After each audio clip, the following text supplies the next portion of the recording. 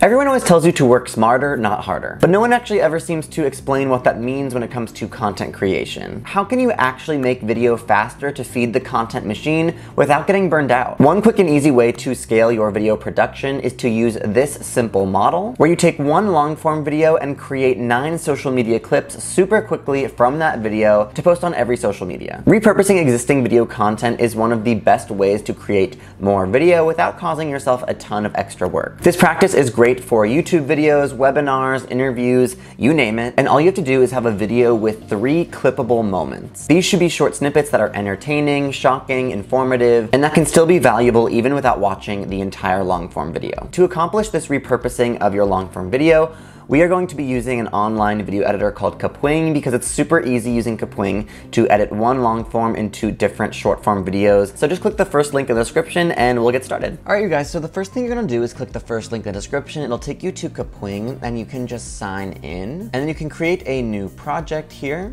Okay, so here is the studio editor. Now you are able to either paste in a link if you have a video on YouTube or online that you want to be the source file, or you can just drag in any files you have. I'm gonna take the link from this 3 AI tools that make you money that I made, because I'll be able to easily create 3 clips from those 3 tools, and I'll paste in the link. Okay, so now you can see that the video has populated, and now all I have to do is identify a part of the video that I want to cut into a clip. So I can see here that this is one of the tools. I've separated them with titles, so that makes it super easy. So what I'm gonna wanna do is just split this here using the split button or the S button on the keyboard and delete everything else that's now unnecessary.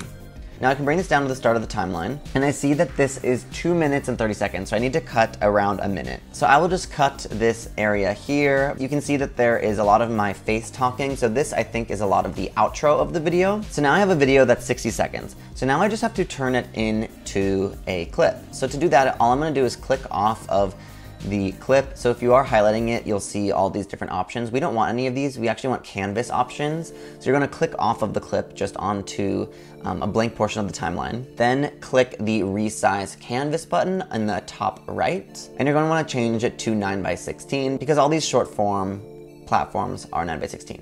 Now you have the option here if you want to fit to the center, which will mean it'll keep the same aspect ratio as the original video and just sort of have a background either with a canvas blur, which you can see here, it's sort of blurred in the background, or you can just use a background color instead, like so. Or you can choose to fill and crop, which will take up the entire short form screen. I'm going to use the fit to center option and then just fill and crop as needed manually. So for instance, because this title screen needs to fit inside of this video, I can leave that as is. But then this portion of me speaking, I can definitely fill to the entire canvas. So how I'll do that is I will just split at the scene change. Okay, so there's another scene change here, so I'll just click the split button again, and then I'll go back and highlight this clip, and then I can just drag the edges to be the entire screen.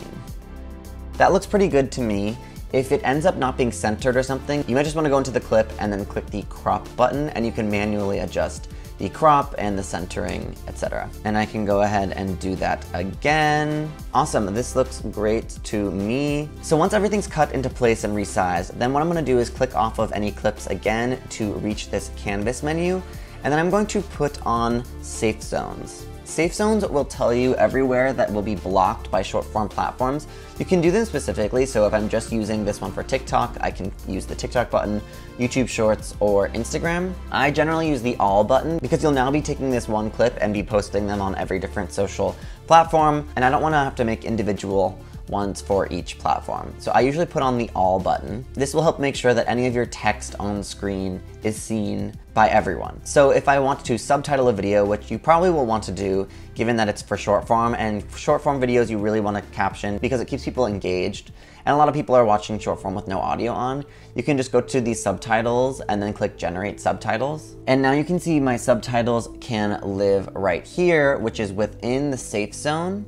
so that they don't get cut off by the caption or any of the button overlays. So you can just go through and make any changes. It's a super simple auto subtitler, so you can go ahead and edit this if you have any edits. You can also add things like animations to your subtitles, so you can add a little color when the words are spoken to make it a little more engaging. But when you're done, you can just go ahead and export your project. And then here you'll have your video, and once it's done processing, you can just click the download file button in the top right. And now you can post this video on Instagram Reels, YouTube Shorts, and TikTok. So that's 3 videos right there. You're just gonna wanna repeat this process 2 more times with other parts of your video. All right, you guys, now you should have 10 pieces of content from that one long form video. I really hope this was helpful, and I hope that this keeps you in the algorithm's good graces. Make sure to subscribe to the channel to keep up with other tips and tricks like this one, and I'll see you guys in the next one.